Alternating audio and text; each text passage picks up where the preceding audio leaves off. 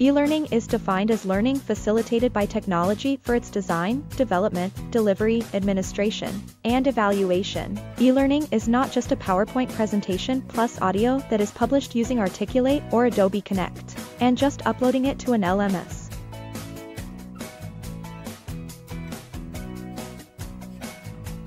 Set performance-based learning objectives by aligning assessments and content with the learning objectives.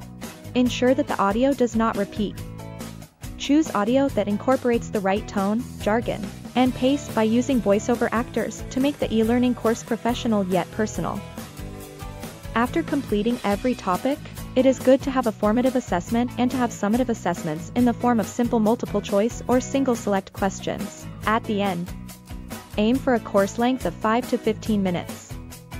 If you cannot reach your learning goal within 30 minutes, split it into multiple learning objectives or use a learning path. Ensure a minimum of 30% white space on screen to accommodate expanded translated text.